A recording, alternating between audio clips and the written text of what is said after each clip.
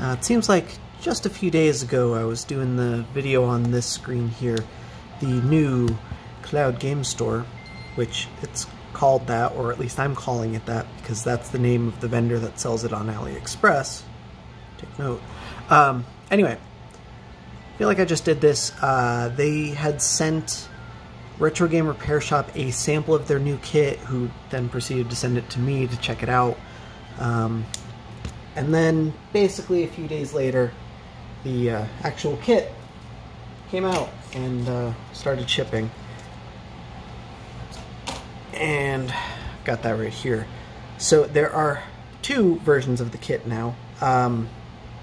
Basically, as soon as I went to start making the video for this, the second version of the kit was announced and is currently only stocked on the AliExpress store, but I think that'll change eventually, you know, once we give stock some time to move around. But it is the exact same kit, just with a screen lens laminated onto the LCD. But for the non-laminated version, this is what you get. You get the adapter PCB, the ribbon cable to attach it, and then the LCD itself. It does not come with a lens. You are to supply that yourself, which, if you are building a console, chances are pretty good you've already got a lens you can pull. So that's what we'll be doing here. You will also need a little bit of adhesive to stick this down to the screen, because the adhesive tends to stick to the screen side itself. Or you can use an aftermarket lens. Those do come with adhesive already on them. A little bit easier, but I don't like them generally because the lettering on the logo is kind of crummy, but it does work. We also apparently do need to trim the shell on the new version. I don't know what exactly changed between the sample I have and this version, but we'll check it out. So let me go ahead and get started by tearing this thing down. Should be pretty quick, but I will have to desolder whatchamacallit, the ribbon cable. I did have it soldered up.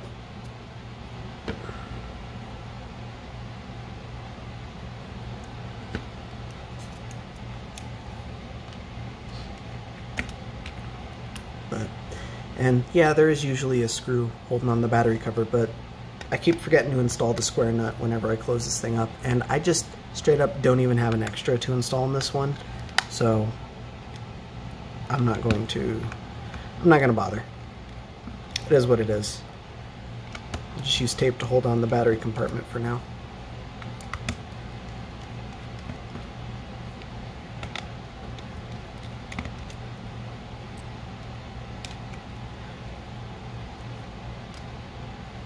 And yeah, this one does have a USB Type-C mod in it.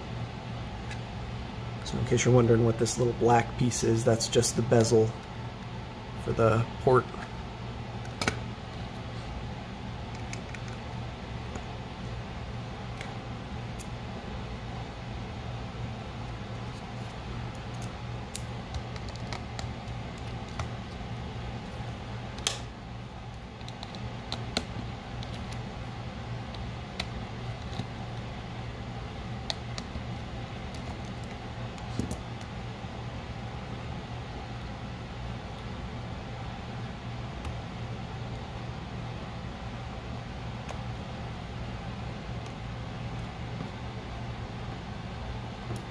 Oh my god.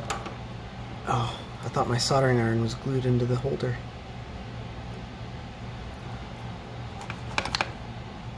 I finally glued that stupid piece down. Alright.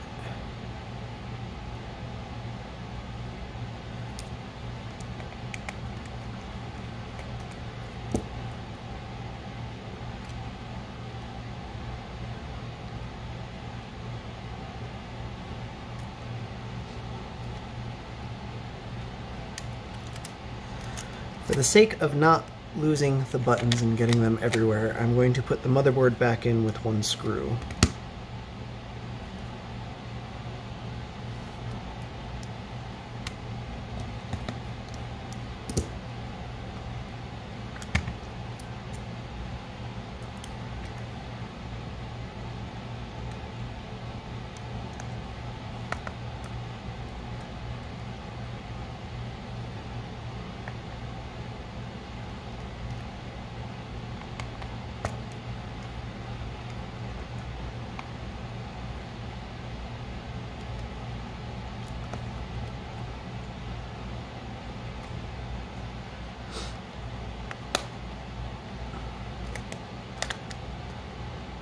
Alright.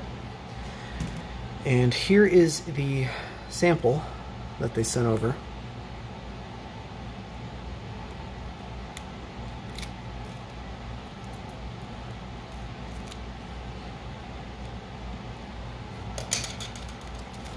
You might notice that the board itself is quite a bit different. Smaller, different markings. The new one is marked in the top right here, GTH, and I can't even read that, V5.4. There we go. Whereas the one that they sent me, GTL, is V3. GTL V3. I don't really know what's up with that. Oh, that could be why my touch sensor wasn't working. Oh well, too late. But otherwise the ribbon cable appears to be the same. I thought they were getting rid of the touch sensor, but apparently they did not. Exact same thing.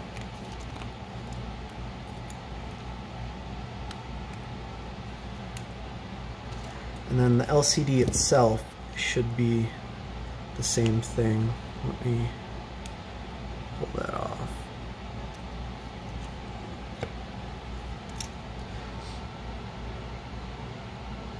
Yeah, same markings, different date code. This LCD is made about 2 months later. And then the markings on the ribbon are same thing, same date code even. But there you go. There's the original. I'm going to set all this aside. And we're going to try out the new one.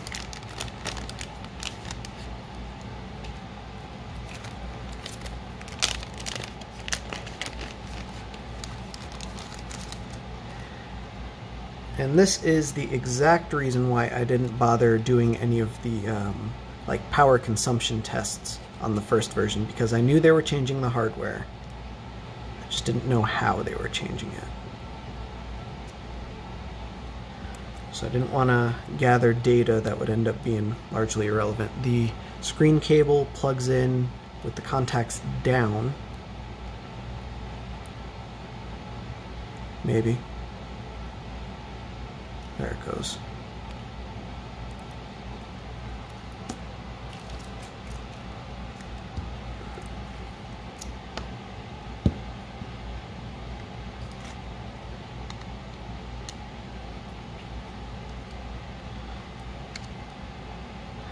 Set this aside.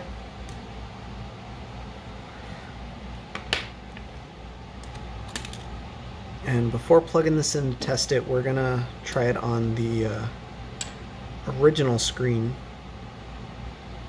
Just gonna set this stuff aside.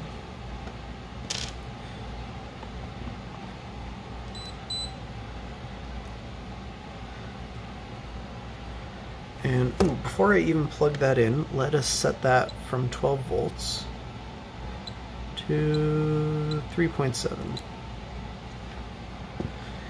Because that would be very bad. Top one is the black connector, bottom one is the red connector.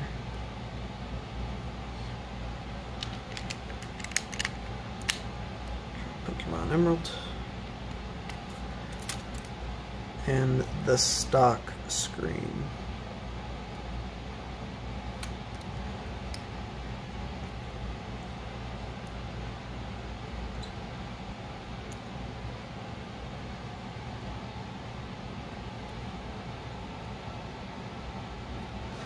Ah, that is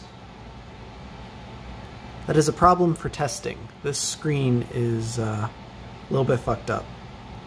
Oh, now it's working.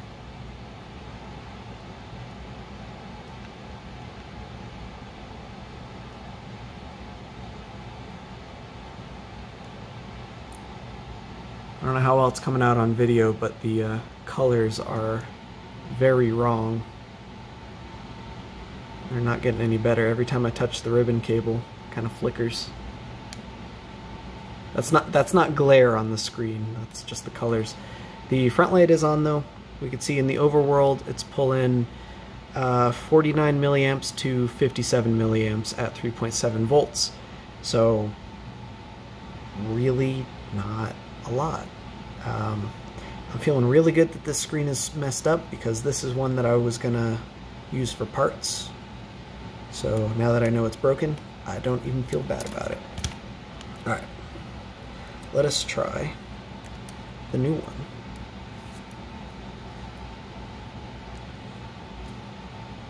Always good to bench test your screen kits for installing.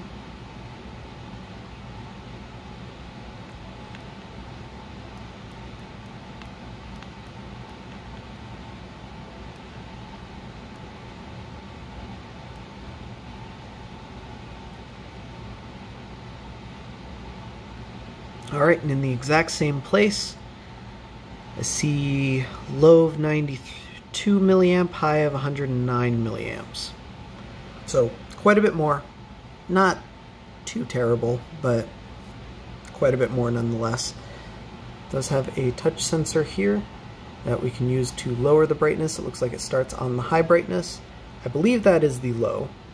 We will test more momentarily. 67 milliamps to about 82 milliamps. And now I want to give it a power cycle and see if it retains that setting. I don't think it does. Nope, it does not.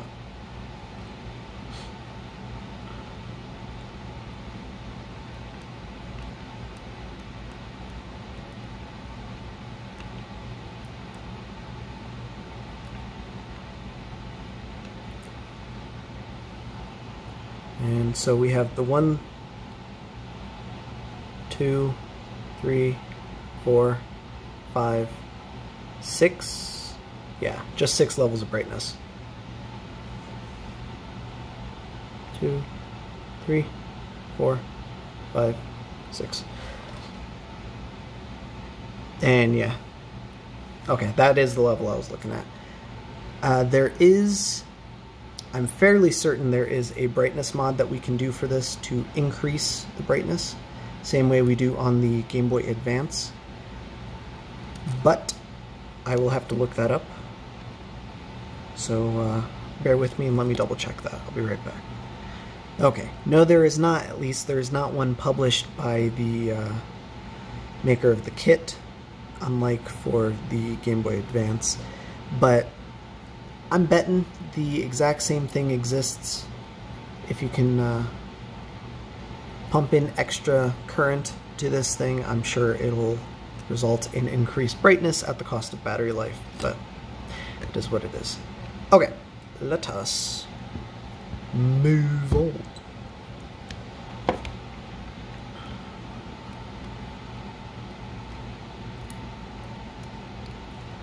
So I will be wiring up the brightness button, especially since I've already basically done half the work here.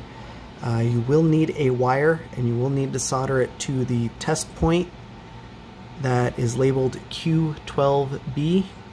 Can't really see it because my wire's over it, but it is right there. This one, there's these two right next to each other. It's the top one. This test point is just for this button here. So if for some reason your test point is gone, you can wire it to one of these button corners. It'll work the same. But mind you, if your test point is gone, it's probably because you weren't soldering correctly in the first place, so I'd recommend doing some solder practice first before trying to go for one of the button corners, but it will work.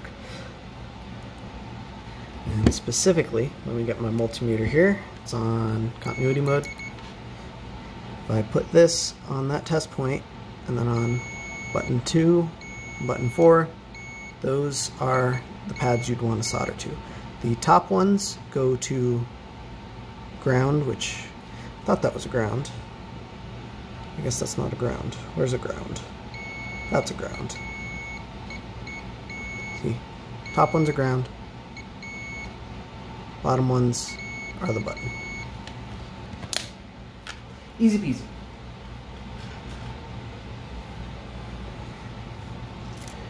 If you rip the pad on this thing, actually let's check that right now while I have it open.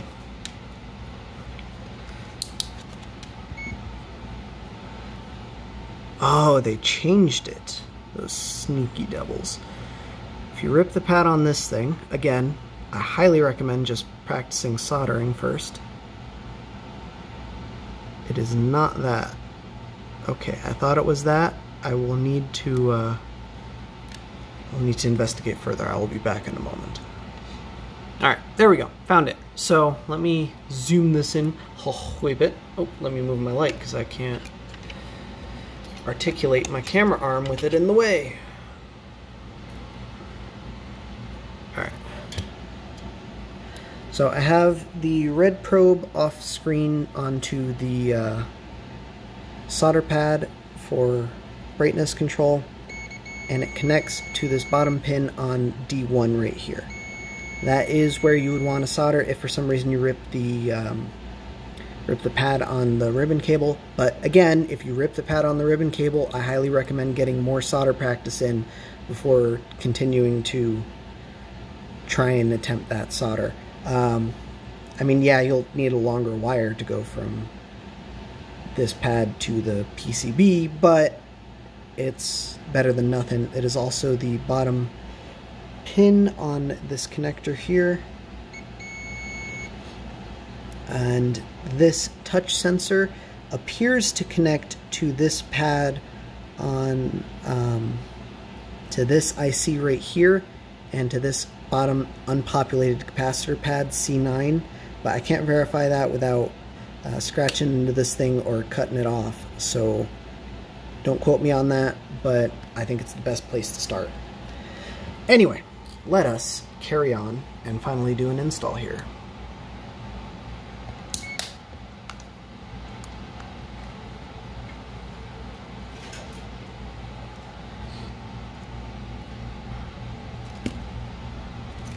Alright, so we're going to need a baggie to store this in, not this,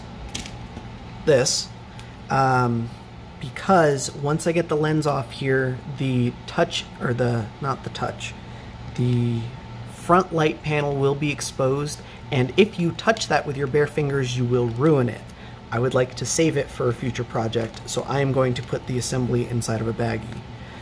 For peeling off, I generally like to start at the bottom. These plastic lenses will peel.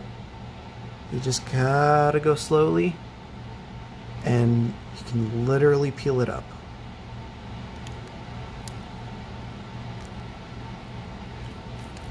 Heat will help, but it's not required. Don't use a tool, you will scratch the screen and the lens, or the lens, or both.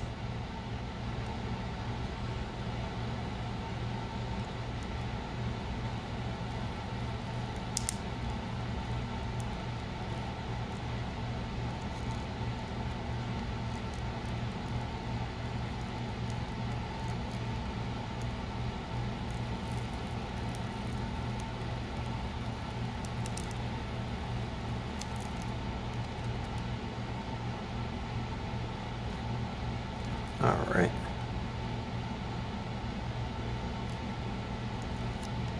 And there we go. Again, do not touch that. Bad touch, no touch.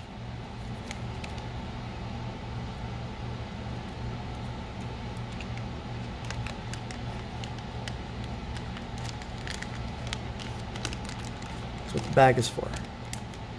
Now you can touch it all you want. This is what we wanted. As you can see, basically none of the adhesive stuck around, and what did stick around I need to remove.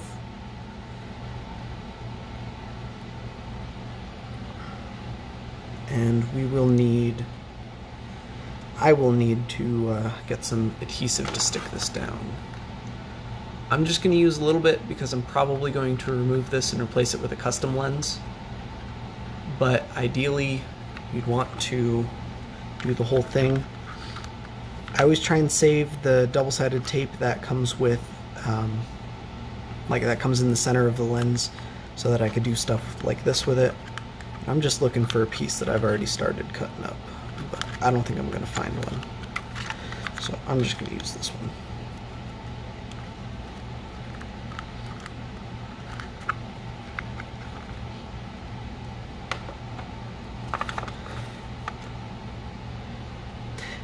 And you'd want to do thin strips along the entire periphery of the screen, or of the lens. But I am just going to do, this goes down like that.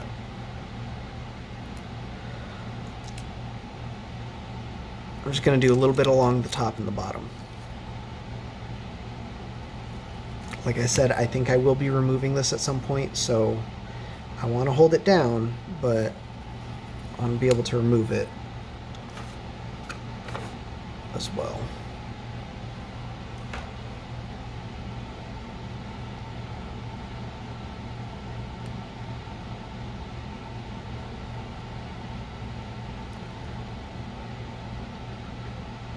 And this is a stock size lens. This isn't custom or anything like that. The other IPS kits use custom sized lenses.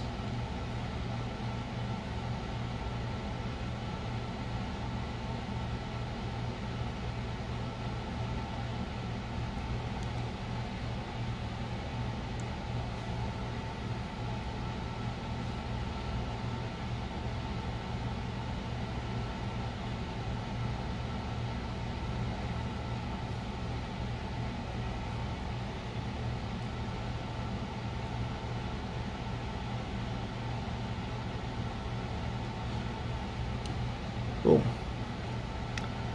Just like that. Alright, before we carry on, I just had a really good idea for getting this lined up properly. So I am going to plug this in.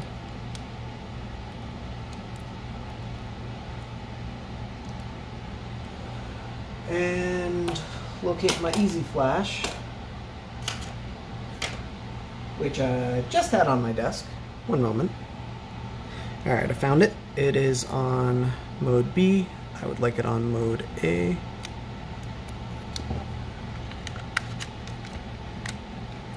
And we'll need a battery.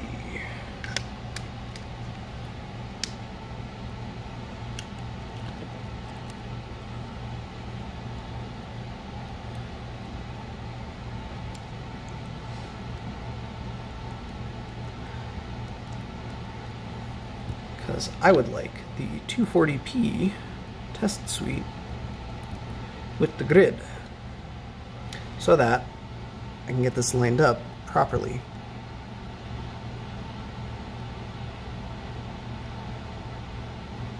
As you can see, the LCD is just slightly too big for the cutout, but I think it's fine.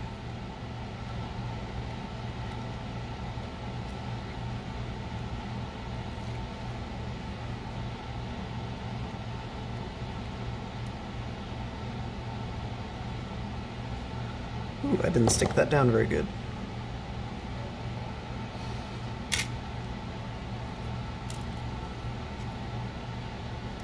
Peel that up.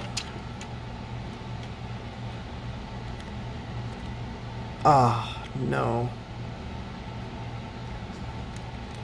I just made a critical error.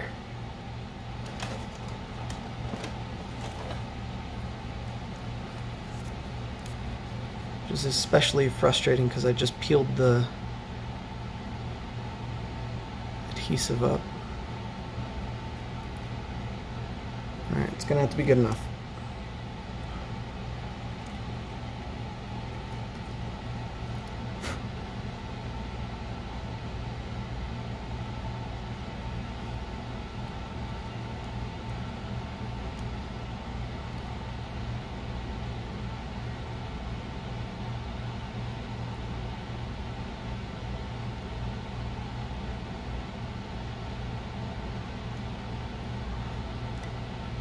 There we go.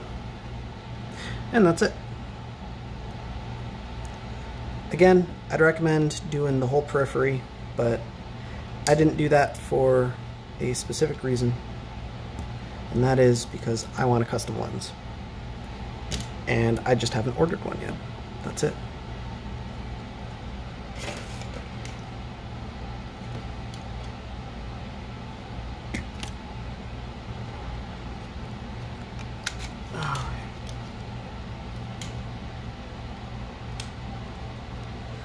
Once again, I'm going to stick that down with one screw in so the buttons don't get everywhere. And then this goes in here. It is located by the lens. Shouldn't have to do much else. This folds the boot like that. The touch sensor, I imagine, is going to get smashed somewhere, but don't really know what I'm supposed to do with it.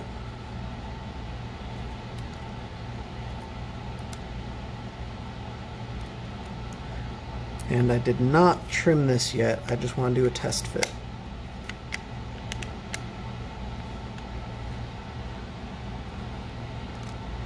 They say it needs to be trimmed, but I don't know. Seems like it's clear and fine to me. Perhaps that is only with the laminated ones.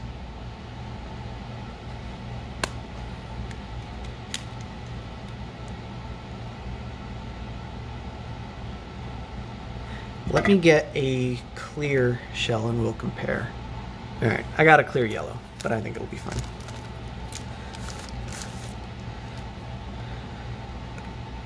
Set this poor bare LCD aside.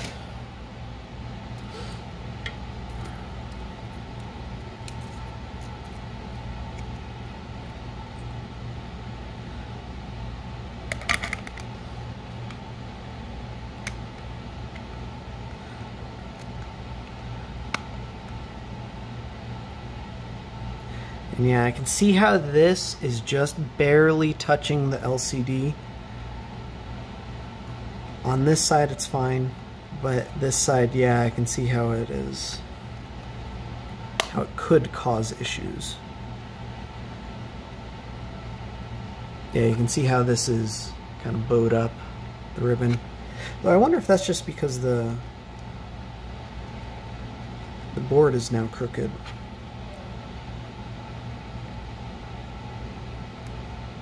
But I can't really manipulate it.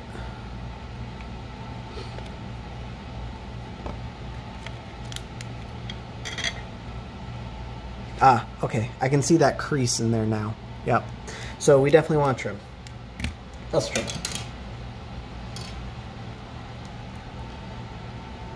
Even this one is creased. So, yeah. Could be fine. I'd recommend trimming. They do sell IPS ready shells that you don't need to trim. That should work with this. We want to trim this side. Let me pull up the instructions.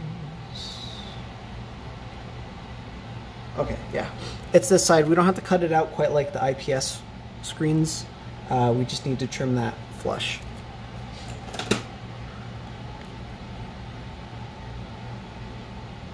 I don't really know how to get this in there.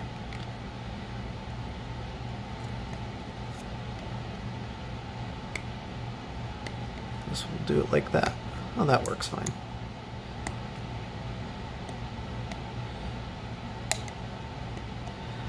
Small chunks.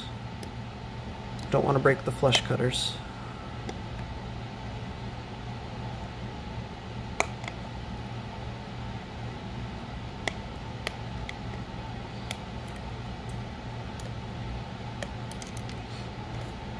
Boom. And that should be it. I'm just going to even my cuts out now.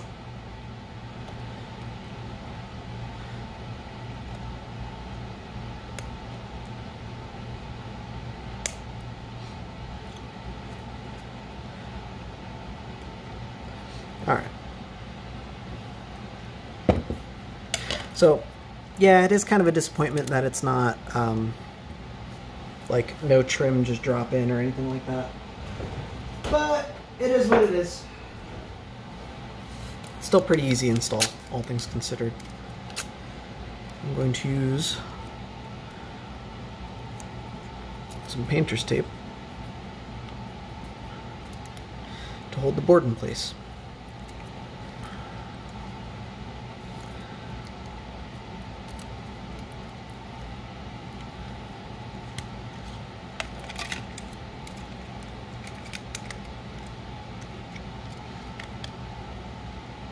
Oh, that went on much smoother.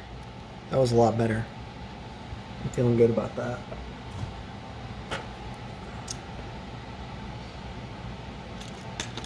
Where's my other screwdriver? Oh, I found it.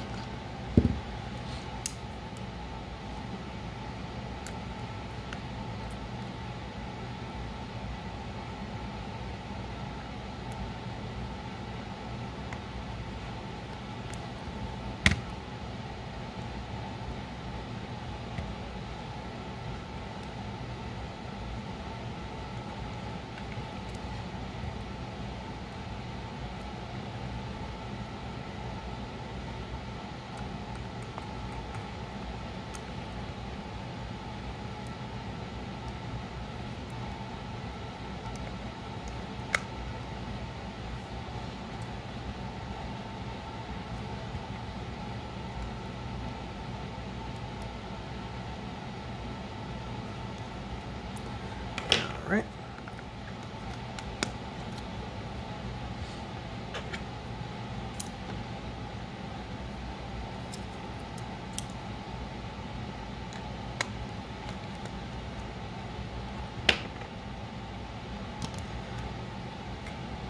Oh, I probably should have fed that through first. Oh well. Is it in now?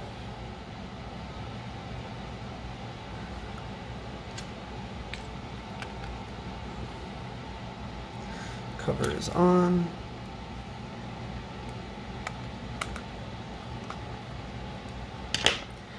And again, that goes to Q12B. I am going to leave this wire soldered here because why the hell not? But I'd recommend soldering it to the motherboard first. That seems like the easiest solution rather than trying to solder it to that while it's hanging out the shell, because you still have to fit it through that slit, which means you have to feed it through first, then solder it, regardless of which order you do motherboard or ribbon first. I will, however, tin this first.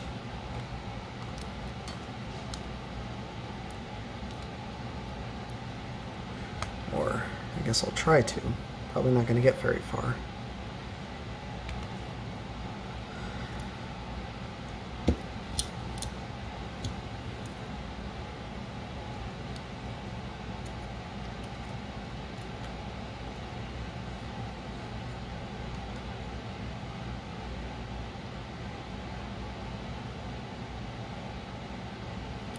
Despite what it looked like, I was not soldering on top of the shell. I had this flipped up and there was a small gap between the shell and the ribbon because soldering iron plus plastic is going to give you a bad time.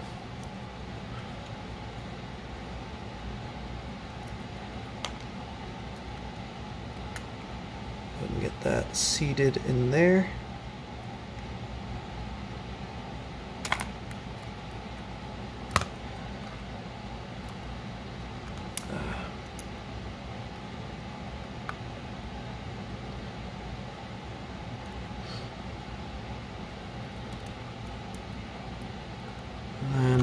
Go ahead and get that soldered on.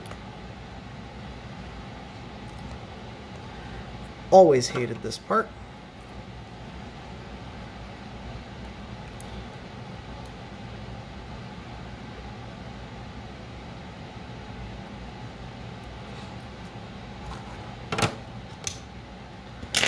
Just having to prop this thing up. But that's it. Easy peasy.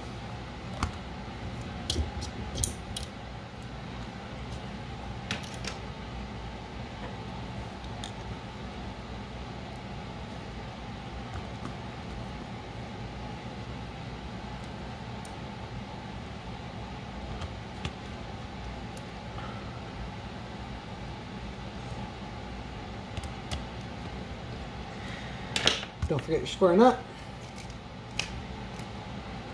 I'm going to forget mine because I don't have one for this shell. And I'm going to keep whining about it until I remember to do something about it.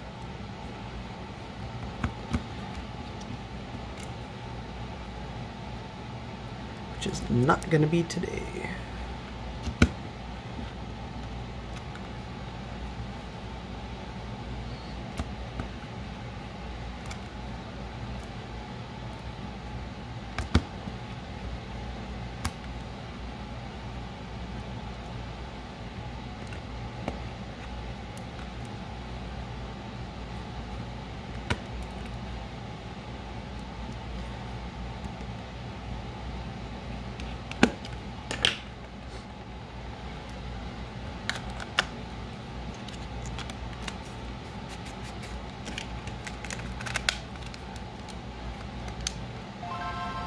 Ta-da!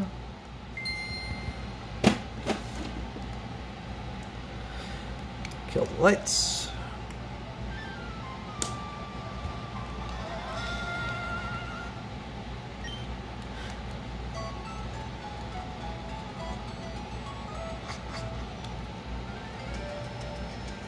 Oh, there's a scratch on the lens. It's unfortunate. I thought there was something on the screen.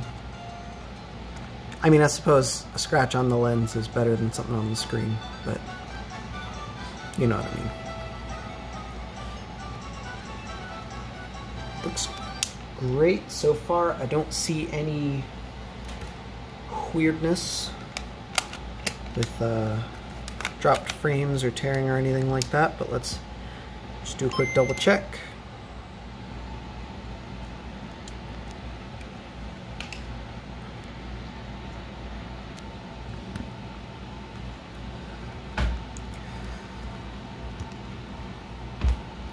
Going to do this test because it works the same on every Game Boy. You know the spiel by now. It should be perfectly steady. There shouldn't be any stuttering or diagonal lines or anything, except for when the S in the word scrolling goes across the left of the screen. That's when it issues a LCD reset command, and well, it is going to drop a frame at that point, but so do OEM screens, and this handles that perfectly. I'm happy with that. Oh, that's awkward. I think that was the Game Boy, though. I power cycled it slightly too quickly. Let's try Zelda. Legend of Zelda: Link's Awakening DX.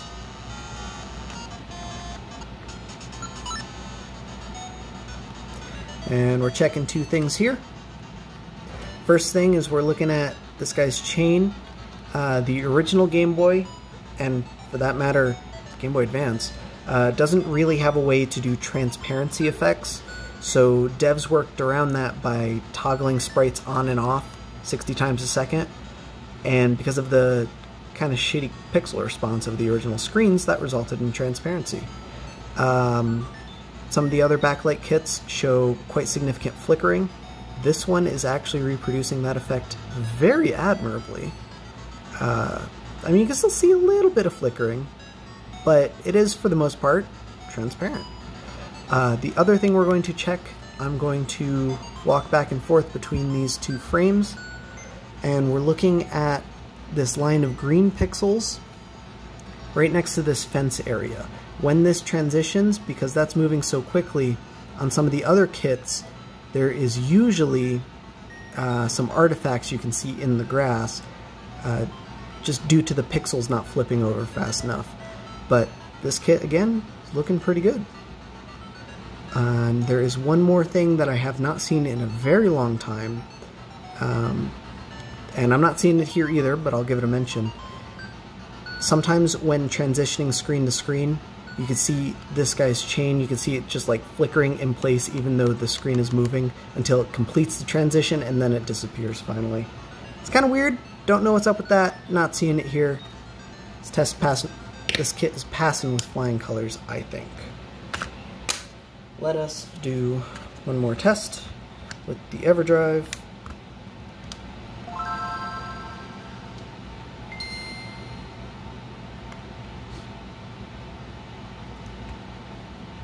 And I'm going to boot back into the test suite here. And looking at the grid, yeah, I didn't get it perfectly lined up, but you know, it's good enough, I think. I really don't think you're going to miss that last column of pixels. You're either going to cut it off on the left or the right. I just so happen to get it cut off on the right. It is what it is. I don't think you're going to miss that. Any game that puts critical elements on that very last row is probably not a game worth playing anyway.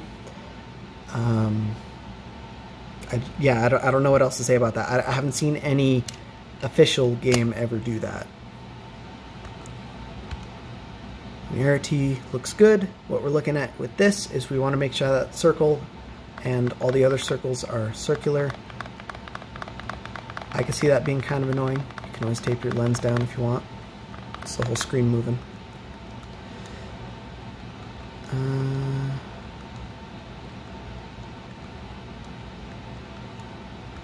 What else did we want to test? I can never remember which one. I don't think this is going to tell us anything we haven't already looked at, but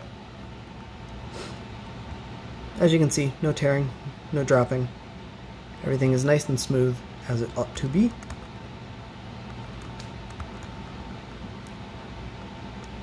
Same thing here. Again, nice and smooth. Hopefully the camera is picking that up.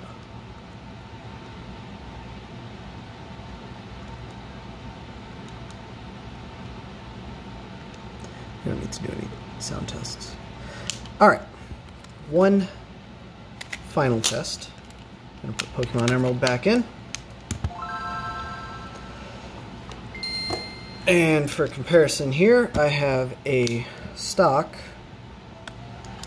AGS 101.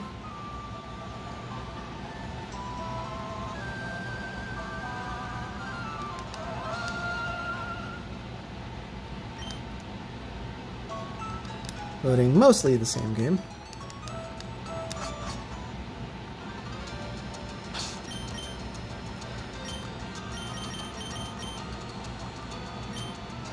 That way you can get a feel for the colors. Every single console is going to be a little bit different. There is no golden standard, but I think the AGS 101 is the closest we can get to a golden standard as far as backlit Game Boys go. So any screen, you know, if you're looking at colors to see how accurate they should be, this is what I believe they should be compared to. As you can see, things are not quite the same. It's not bad, but it is different. Now, you guys have a much better angle than I do, because the viewing angles on the AGS 101, quite frankly, suck in comparison. But, you know, it does work. This, of course, does get brighter, if that is your jam.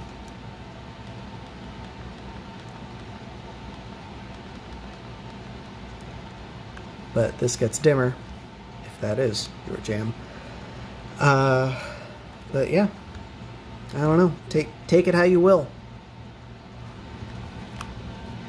If I had to pick one as far as colors go, I'm liking the color reproduction of the AGS 101 a little bit better, but I'm liking everything else about the other screen better. First off, it is slightly bigger, and it doesn't seem like it would make a difference, but it really does. It is also closer to the lens, being right up against the lens, as opposed to the AGS 101, which is spaced slightly behind it. It does look better, and of course the laminated screens that these newer kits are going to be shipping with would be a step beyond that even.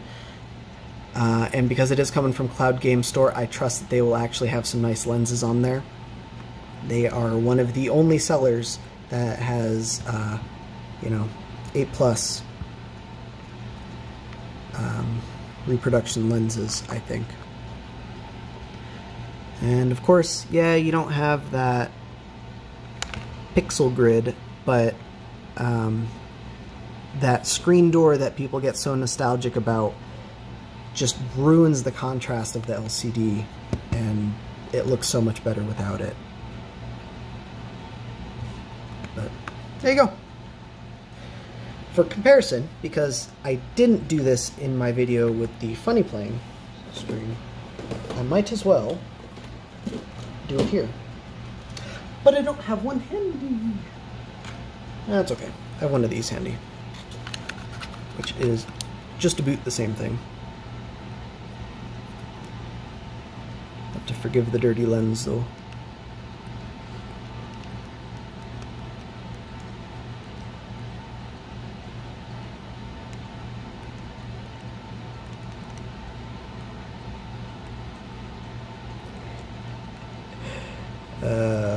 I just realized I did something really dumb when putting this one together.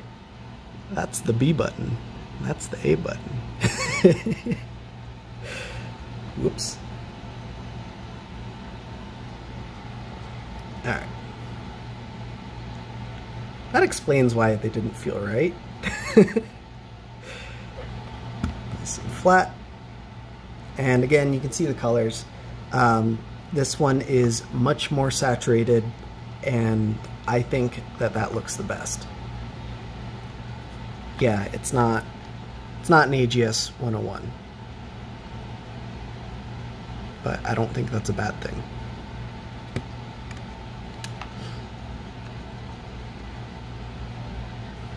You can see the Cloud Game Store kit has much cooler color temperature to it. It looks just kind of blue. This is much warmer. It looks more, it's definitely more saturated. I don't necessarily think it's oversaturated, but I guess it has a little bit of an orange look to it. My camera tends to make things look a little bit more blue than they are, so it's making this look much worse than it does in person, and it's making this look much more muted than it does in person. But either way, I have them both in hand. I'm looking at both of them. I still like how this one looks the best. But either way, they're still both fine. I don't think you can go wrong with either kit. I think that's all I have to say for this video. I will go ahead and get this uploaded, do a few more tests, and update my documents, including my wiki with all the Backlight kits, with some notes after testing this a little bit more. But so far, it looks pretty much like the sample they sent me, just on a different PCB. It's the exact same screen, exact same install, everything. Do I have a working touch sensor? I think I do. I just gotta find it. Yeah, my touch sensor does work. You just gotta put a... It's right behind the Nintendo logo. Oh, and that's interesting. There's a little bit of light bleed over here. You can see that little cutout where my tape is. I'd have to kill all the lights to see it better, but I don't know. Interesting. Anyway, thanks for watching, guys. I hope you have a fantastic evening, and thanks again to Retro Game Repair Shop for sending this my way to check out and play with. It's been fantastic. There's a link in the description. Catch you next time.